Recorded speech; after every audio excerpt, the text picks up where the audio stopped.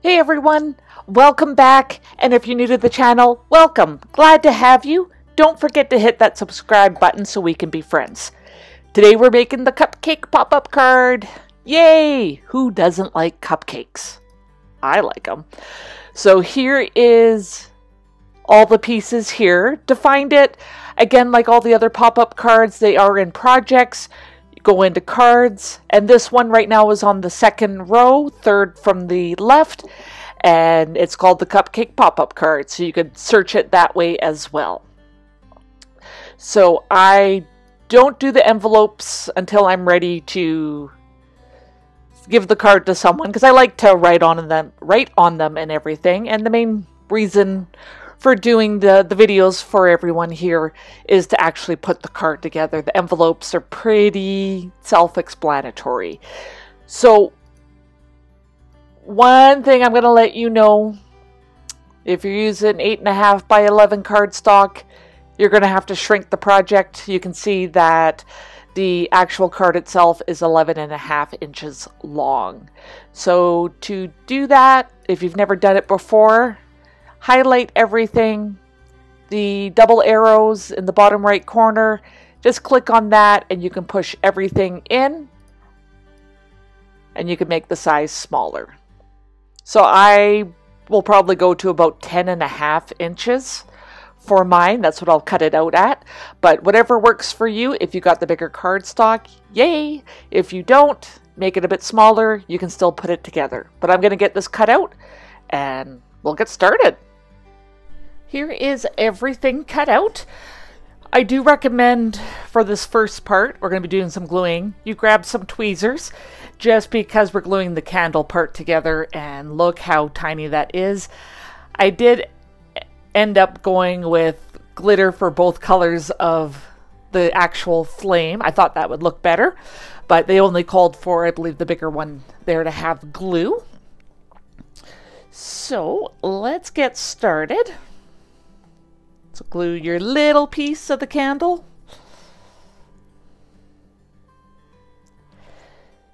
To the bigger piece. Try not to get a huge blob on there like I just did.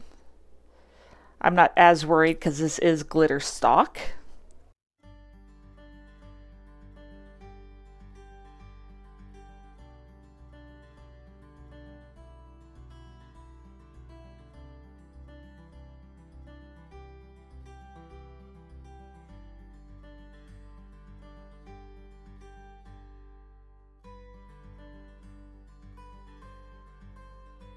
We'll let those pieces dry. So next is the two pink pieces there go onto the candle. Now they go a specific way.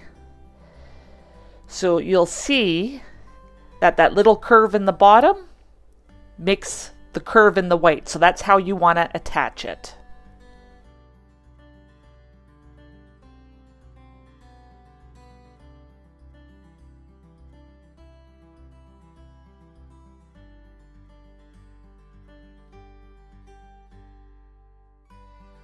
And you'll see that this side will do the exact same thing. It will just be opposite.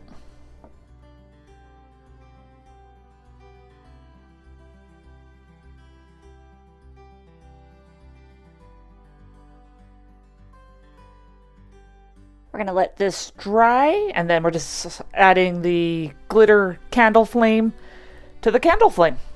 Okay, let's quickly glue on the flames. I've given them a chance to dry.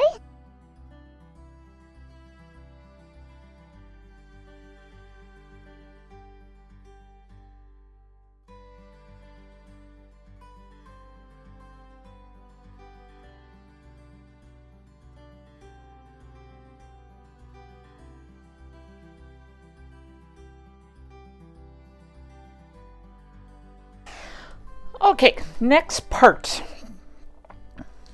You want your two white pieces with the drawings on top, 2 slits on the top, 2 slits on the bottom. I trimmed all my fingernails so it's harder to pick up the cardstock. Then you're going to take your bottom of the cupcake, take your first piece, and it doesn't matter which way you start, they're opposite. So you got 4 slits. Take one of your inside 2 slits.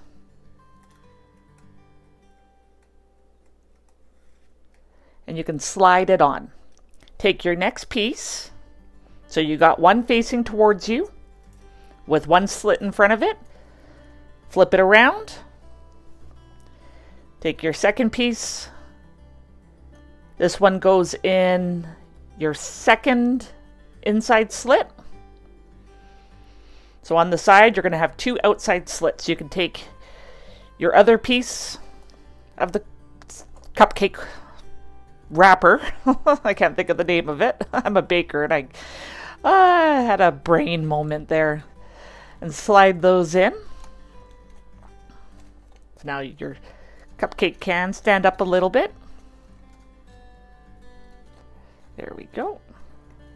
Get them fully on there. Now, you have 2 pieces of your brown cardstock. They go a certain way. So I'm just going to call this top the wave. So we got our wave coming over to my right. So we want the next one with the wave coming over to the right, and that slides into the slots directly in front of the white.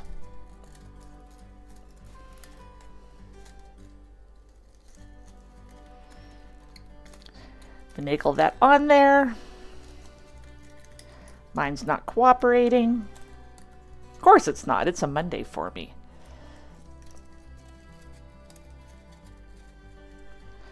So that's how it should line up. You flip it over. This one needs to go the same wave side. So I had mine backwards there. My bad.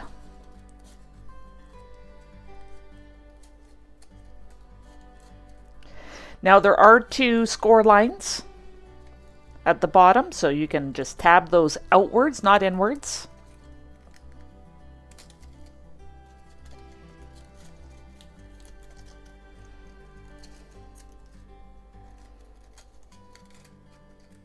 Make sure everything else is secure. My pieces just don't want to stay in place. Okay, that's a little better. Let's get a better fold in my tabs there. Okay, now your next part is you have these little guys here. They're going to go opposite, so you want short and long, and then do the opposite on the other side. So these tab in on the upper slits. So let's finagle that one in there.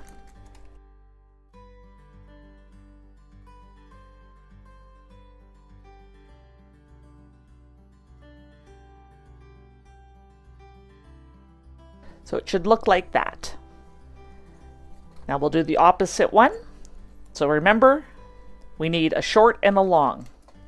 So I'm going to do it that way. I'm going to slide those ones in.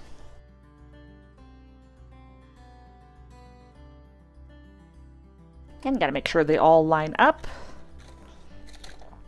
Now, these tabs do have score lines on them, so you do have to bend them.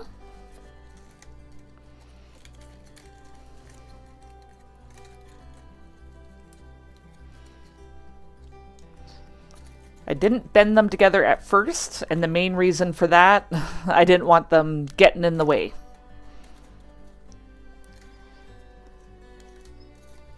There's enough pieces to deal with on this that you don't want that happening.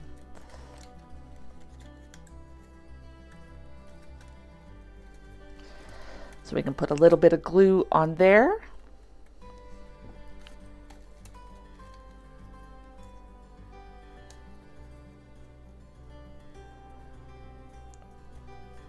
Tab that one together.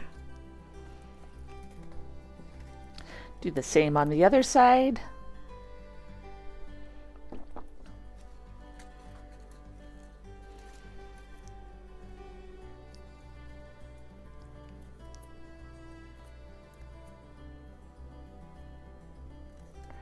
Press them together. I need a bit more glue on the first side.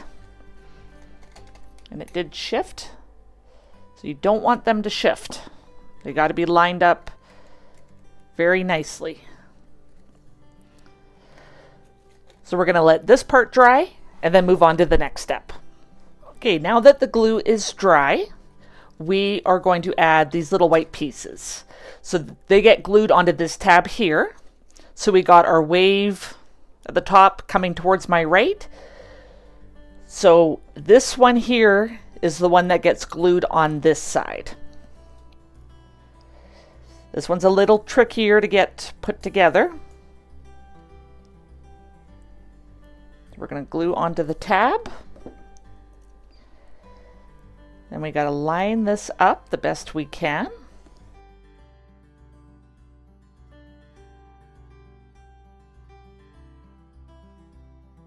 It's pretty narrow in there. If you have to, you could probably pop out. No, you can't pop out the brown piece. Never mind, I was about to give you a tip that you can't use. But then flip it over, and you can see we've got the wave going the opposite way.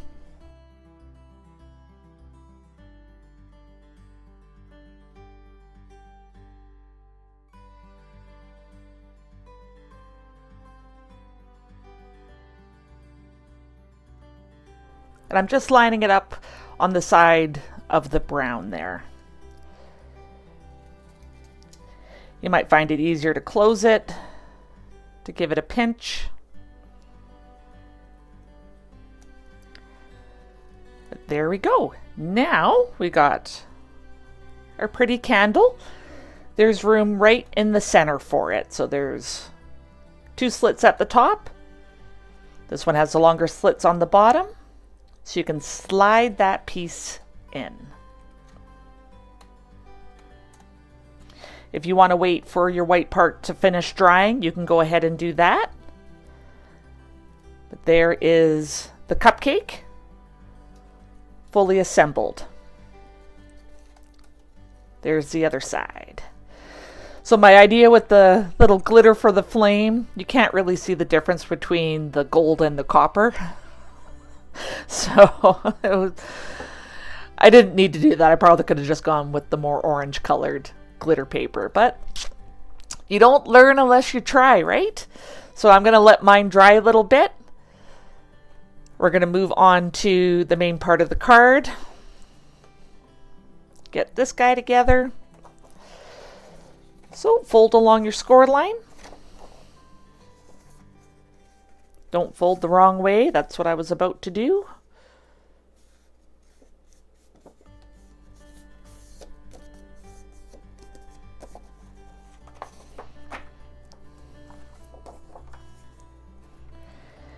And the cards, the inserts, as I like to call them, just sitting there like that, so you get them even. Let me grab my tape gun.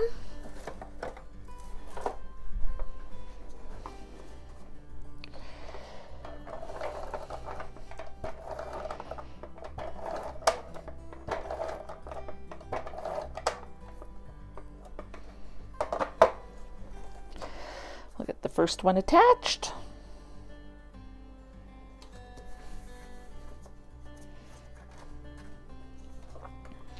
Usually I use my clear glue, but this is a pretty solid cutout image, so I'm not too worried about it.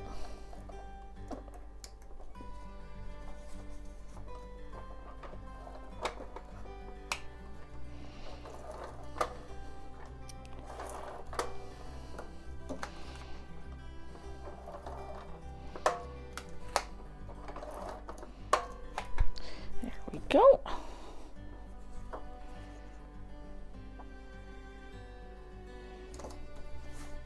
There, easy as pie. Okay. Now for the next step, now that I've let that dry a bit, we got our lovely cupcake holder. It does have some score lines in there.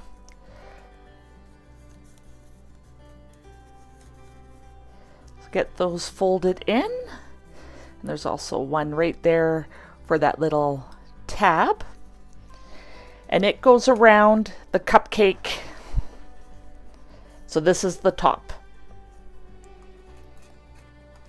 So it just pops around and it's going to hold itself in place. There's no glue on this part. And the tab just goes through that little slit that got cut out. Let's get that in there. There we go. Isn't that so cute? Love it. Okay, we got our circle. There's a score line in there. Now your tabs do get attached to the bottom of your pink. You want to get them in there properly.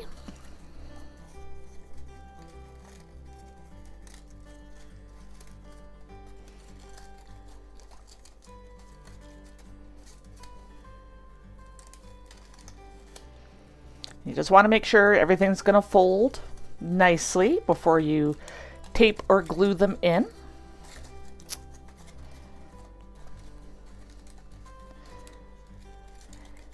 And it's going to get attached kind of like that. So I'm going to get mine glued.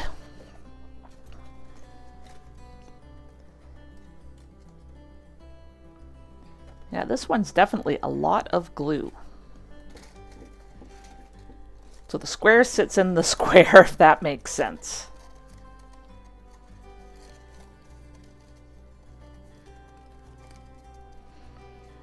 Make sure nothing's falling apart on the other side. Let's glue the other tab. And this one we'll have to let dry before we attach everything. Okay, now for the last part. Your cupcake's gonna line up centered on the score line. So I always like to use my tape gun for this part.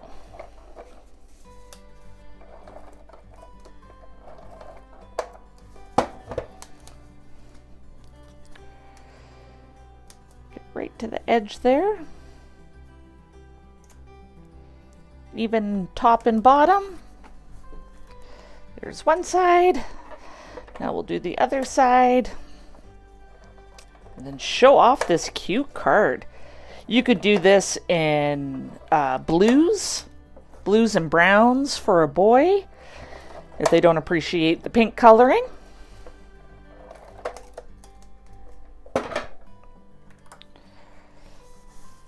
Here is the final card. We got our cupcake cutout. The only thing I wish they had done, and this might just be my personal preference, is I wish the cupcake was centered. I think that would look a lot better. But still super cute. We'll open up this card. So there's the top of the card there. There's the side where you can't see much.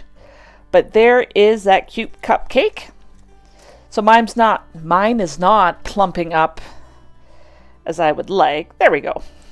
Just have to open it up more. There's the other side there, upside down. But I think this is super cute, and you could do this in lots of different colors. It doesn't have to be in the pink. Purple, yellow, you know, whatever someone's favorite color is. This would make an awesome card. Great birthday card, young and old. I think would love this. Not sure who I'm going to give this to. It's obviously a new year, so new birthdays coming up, so I got to stock up on all my cards. This one will go in the pile, but I'd like to thank you for watching. I really appreciate it, and I appreciate you. Until next time.